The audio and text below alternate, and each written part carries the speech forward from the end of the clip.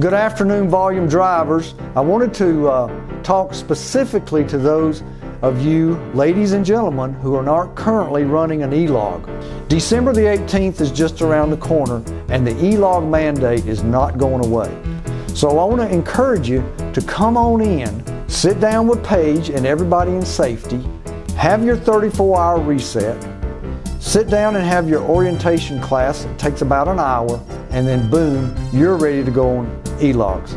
I'd like to give you a driver testimony that we had the other day. He was an old school log person, but before you know it, he said E-logs was like having his own secretary. He's picking up more miles per day on E-logs than he did on paper. See Paige and the staff in the safety department, and remember, E-logs are good for us. E-logs make sure we're always in compliance. Thank you.